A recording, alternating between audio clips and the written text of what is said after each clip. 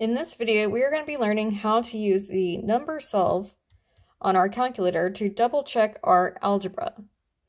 So on an exam, you would be expected to show how you distribute the x's and other variables out and rearrange the equation to solve for x, but it's always good to have a method to double check your answer. And of course, you can always plug whatever x you calculate back into this equation and recalculate to make sure that it is the value you want. But your calculator also has a way of kind of telling you what x is so that you can quickly verify that your algebra is correct. So you can go up here and right above where the sine and inverse sine button is, it says num-solv. And so you can go second num-solv.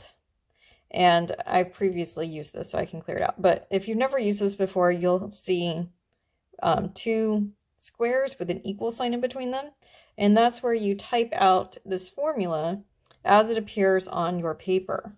So I can type in 47.892. Then I can scroll over to the other side of the equal sign. And to get my x, I'm going to hit my XYZ button once. If I want to use a different letter, don't. Just use X. It's easier. And then you go 46.891. And then you can type in 1 minus X. And then that's multiplied by, you don't even need to really write the multiply. Or you can do the parentheses. And that is 48.159. Then I hit enter. And the next thing I have to do is I have to guess about what x is, because what this is doing is it's kind of doing a guess and check method above and below to pin down where that is. And so the closer you guess initially, the less time it takes.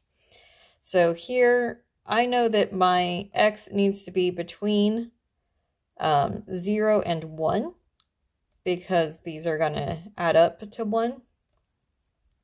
And so I'm going to type in 0.8.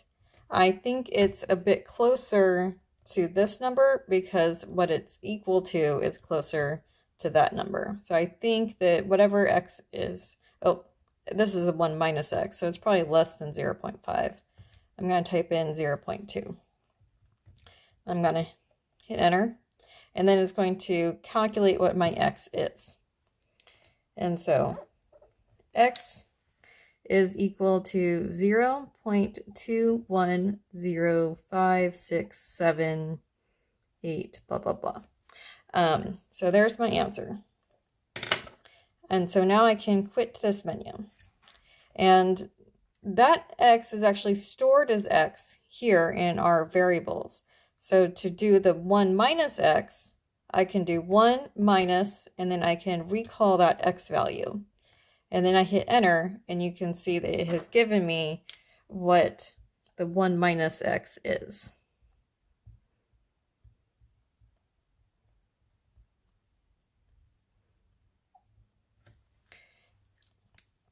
I hope that helps you double check your math.